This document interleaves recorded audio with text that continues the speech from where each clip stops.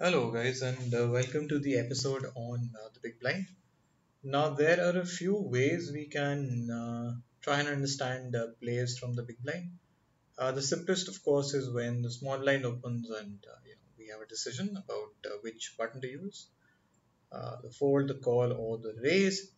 Another interesting take on this could be the situation where the button opens or the under the gun seat opens, and now we're deciding what to do with our holding. But I've actually decided to go the third route, which is the cutoff opens, the button calls who will be fairly wide, and we are in the big blind against possibly two pretty loose ranges, and we're deciding what to do. Multi-way spots are something that requires a lot of time, and it's something that's not really been explored all that much.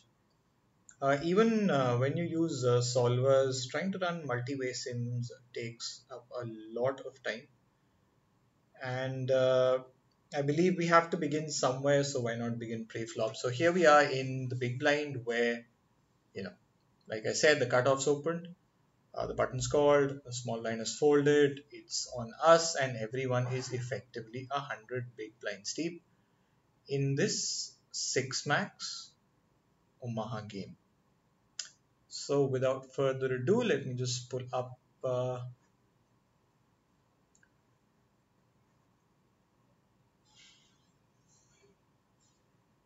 counter and we can begin right away.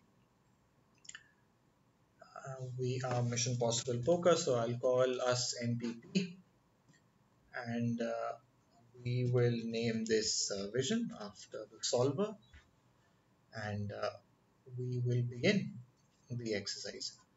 This one is, I believe, a fold. I mean, the suits are quite bad. Our set won't be all that great, neither will our flush draw, so I'm going to fold. It is, in fact, a call. So Vision wins the first one, and I see it's barely a call. So it's at 51%. So we missed out by just a little. So it's no biggie. But if I turn this into a six, this will certainly be a call. Single suited, yes. It's even a call when it is rainbow. And all the elements we spoke about earlier, the structure of the hand, the value of the pair, the connectivity, the suits, all of these play a big part in our decision making. Moving on, Jack 10 is really important. The 8-4 isn't really all that connected. So I'm going to assume this one's a fold, and we get our first point. This one's going to be fold as well. All hands in this range will be folded. I'll actually call this, but what if you have a queen? Although even the queen is connected to the 8, yeah, that calls even more. So what if you have king 8 8 4? I believe that will be mostly a fold. And as you can see, that's almost always a fold. But king 8 8 5 double suited should probably be a call, and it is. So moving on, this one's a fold. This will be a fold as well. Although double suited, it might be a call. No, to be honest, I thought this would be a call, but it turns out even double suited, this hand is way too disconnected to be played. Turn this into a 6, and we will start playing the double suited varieties. Turn this into a 9, and we'll probably start 3 betting. Yes. Moving on. This one though is close, but I'll still fold. That's correct. The king and the 9 aren't really all that connected, so yeah, I guess I'll fold. But if we turn this into the ace, then I believe even single suited to the ace will be played in some fashion. And our assumption is proven correct. This one's a fold, it's a really bad hand. 10 6 5 triple. I mean, if it was single suited, I would have called, but even this, I think I'll call. We are correct. So it's going to be a fold. Uh, I believe this is on the cusp, but I will fold. It is in fact a call. All right, even triple suits are calling. And obviously, when you have a triple suit, it will be suited to the king. You can't have 9 8 8 of the same suit. Moving on, this one is probably a call. It is a call single suited even. This one's a fold in my opinion. This will probably be a call as well. Yeah, this will be a fold. And guys, I haven't done this quiz before. I've known of this section in Vision, but I'm just using whatever we've learned together over the past few episodes and just trying to apply that to not only my game but also when answering questions on Vision. So I believe we've taken the point. We can now move on. This one will be a call. This one's close, but I'll still call. Is a fold. What if you turn this into an 8? And all, at least most single suited ones are called. Those suited to the king certainly are, and those suited to the queen are not. All right, I will call. I will fold. No suits will make this a fold. The pair is fairly high, so I'll call.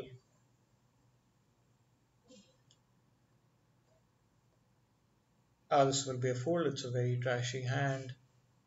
This one will be a call. Double suited, yeah, might be a raise, which it is. Mm, this one's a fold.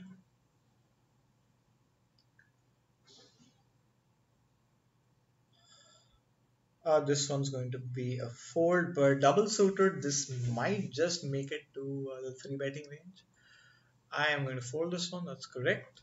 And double suited, it is indeed being played one way or the other. When your 8 6 are of one suit, it is a raise, and when the 6 7 is of one suit, so you have the quote unquote bad suits, which is the two highest suits possible plus the two lowest suits possible, it's a call. And 8 7, same story. Moving on, this one I will defend, not raise. You turn this into a 7 and I will be 3 betting double suited hands. Yes. This one is certainly a call. Double suited is a raise. What about king king 3 3 3 double suited? Is that a raise? Oh, that's a raise even when it's single suited. What about king king jack? King king ace, the ace king king hands, which are usually very tricky to play. So let's go with one that's not all that connected. So I'll go ahead and press 7, and I believe it is 3 bet to, or it is squeezed actually when double suited and even with the ace high suit. That's my prediction. Double suited is correct. Ace high suit is correct. With the non-high ace-high suit, it's also a squeeze. That is when the king 7 are suited and the ace king aren't. And with the rainbow variety, you will be calling and not raising. Moving on, this one's fairly bad. I will fold. I will call. The pair is very high. What if this is a really trashy pair? King king 8 deuce single. I believe a single will still be a call. A double will probably still be a 3 bet. But rainbows, I mean, I think that hand will play one way or the other.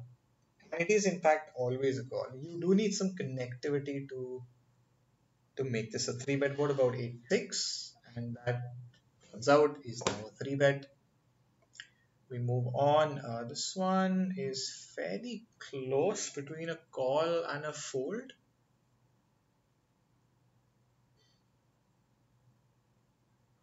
But I will fold because there's just too many gaps. Two at the top, one in the middle. It's just an awful hand. Fold. This one's going to be a call. It's never squeezing. Call as well. Fold. Close with the king high suit. I think I'll call. It is in fact a fold. This one's close between re-raising and calling, but I'll call. What if we have a more connected hand? Is that a raise? Yes, in fact, it is a raise now when it's double suited. So again, guys, you see the kinds of hands we're squeezing with. Some of them are for value. For example, all aces will be for value.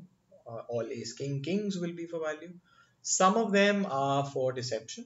A hand like this blocks a pair of aces, so it's really difficult for you to get re-raised when you have one ace. So there's that, and then you can hit so many boards in so many different ways that your opponents will not know what hit them. You will also be able to take down a number of flops uncontested, and by uncontested I mean if the board is deuce deuce five, for example, you flop a gutter and a perceived pair of aces. You can bet really small and take that one down. People won't really put up much of a fight, especially if it's rainbow and they don't have much, which they won't on that board. Moving on, this one's going to be a call for me, but it is a fold. Double suited, this is a re-raise. Very interesting. Double suited, it's a re-raise. Single suited, it's a call. And the others are folds. This one's fairly bad. This one can be a call. I will not be re-raising this. Double suited. Yeah. So we get to the hand where it's really disconnected,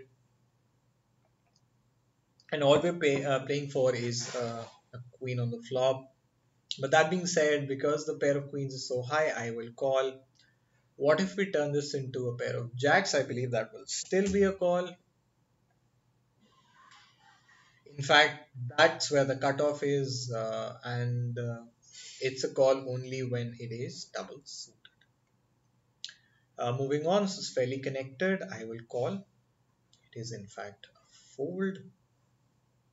It is a call when it is not trip suited.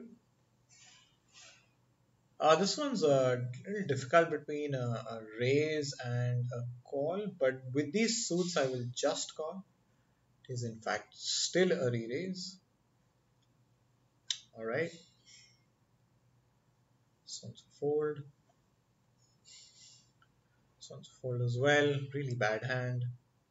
This is going to be a fold.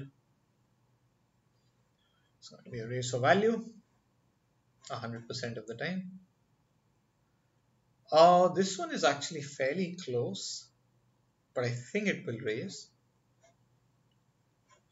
What if you have a smaller rundown? What if you have the 7, 6, 5, 4? I don't think that will be raising, or that is still raising. I think the cutoff for this is the 6, 5, 4, 3, which only calls and does not raise.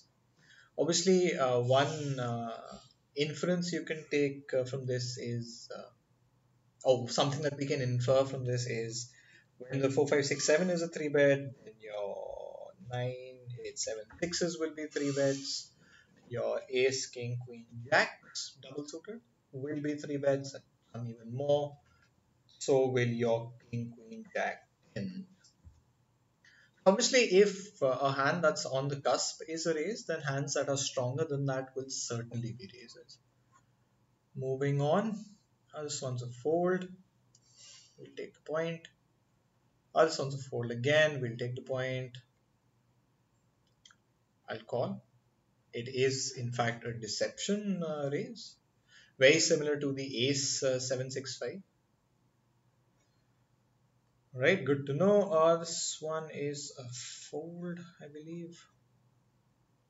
Yeah, even double suited, same story. Fold, it is in fact a call because of the connectivity. I will fold. Oh, not still a call. I thought the deuce was really hurting it. This one's going to be a call. Wow, guys, turns out there's a lot to learn. I will call and not raise this, and just as I say that, it is a raise. Although to be fair, it's right on the cusp. It's now at 52%. So we whiffed by not much. This will be a call. This will be a call. This will be a call. Double suited will be a raise, yes. This will be a fold. Guys, we really want to make it into IETs. This is a fold, yes. I will call. I will fold. Certainly call. Will be folding. Close, but I will be not really sure getting such a great price. I think I'll fold. Alright, moving on. A fold. Definitely a fold. Even for all of you seven deuce fans out there. Fold. This is going to raise. It's a very connected pair of kings that are double suited. Moving on, this one's a fold. What if you have the queen jack 10-4? I believe that can be a call, single suited. And as you can see, not single suited. I mean, some single suited hands are calling for sure. As you can see here, not all of them, but double suited for sure. And I think the cutoff is where the 10 and the 4 are suited, because even jack high suits, I believe, are well. Let's check that out. Jack high suits are folding as well. Moving on, this one's a fold. The 10-9-8, I believe, is not strong enough, so I will fold. And again, you see, guys, having the Jack 10 is really important because the Jack 10 9 3 or the Queen Jack 10 3 was a call, but the 10-9-8-3 is going to be a fold. Fold again. Fairly connected, I'll call. It's correct. Ace high suit, a fair bit of connectivity. Triple suited, I'll call. It is in fact a fold. I'll call, and it is in fact a fold again. What if you have a 9 instead of the 8? Well, that's calling some. A 10 will certainly call all single suited hands, and it does. Moving on, this is a call. Oh, I was going to say call. I mean, that's what I clicked. But I did have some doubts about this being a raise because it's double suited and the queen and the jack are connected. This one's going to be a call. Fairly close, actually, this hand. I'll. This one's tough. I'll fold. Very close, though. This one's going to be a fold. Uh, I mean, I can call. It is in fact a fold. All right. This one's definitely a fold. Call. Double suited will be three betting. Yes. I think I took one extra point. Although I'm not really sure. I'll take that for now. This one is a fold. Okay. For sure a fold. Fold. Very disconnected. I'll fold. Disconnected again. I'll fold. Connected, but the suits aren't that great, but I'll call still a fold. That's a fold. That is a fold again. This one is, I believe, a fold. Because I think the bare pairs we were calling for set value, I think ended with the pair of queens. So we can move on. This one's a fold. I'll call, I won't raise this. And wow, even this is a fold. That's wow. So let's see what the solver says. Let's see what the solver calls first. So the solver is calling the bad suits where the ace 10 are connected and the 5 deuce are connected. I believe it's for the straight flush draws. Although here, I think what the solver does is it wants two of the suits to be connected. So when the 5 deuce is connected, it makes sense and the solver calls with the ace 10 being connected. But when the ace deuce is connected, the 10-5 stays disconnected, which is why the solver folds those. But in my humble opinion, you can simplify this to mean that this is always a call. So, I mean, we'll give 1 point to the solver, but I mean, technically, we should have gotten that point. So, it's a fold. This one's calling. This one's calling again. And we made it into our 80s, and we will end with 82. So, guys, before we end, let's just discuss the range graph a little. You see, we're calling only 25%, raising about 7, and folding a lot many hands, even though we're getting a great price. So let's see what the odds are. In order to win 7 plus 7, 14 plus 1, 15 plus 2, 16, we have to put in 5. So we are getting over 3 to 1. But we can't really call this because let's say we decide to call the very hand we have and we flop a flush draw with clubs and the button now decides to stab. Now with a middling pair, we won't really flop a lot of strong top pairs here. With a middling pair, with a middling flush draw, we will be in no man's land a lot of time. And that's something we should avoid as poker players because I believe, and I've said this before, that the best players aren't those who get through the very difficult spots. They are, in fact, those who don't get into tough spots from the beginning. So, with that being said, as quick recap, we call only 25%. We raised about 7 and we scored about, oh, actually, exactly 82 out of 100. So, guys, this score hasn't been great, but I believe this was a tough quiz. So, I am actually going to pat myself on the back and say that this score is fairly decent. We didn't quite get into our 90s, but that's all right. And there were so many spots where the actual decision was so close. Actually, guys, until next time, this is Dhruv for Mission Possible Poker. Ciao.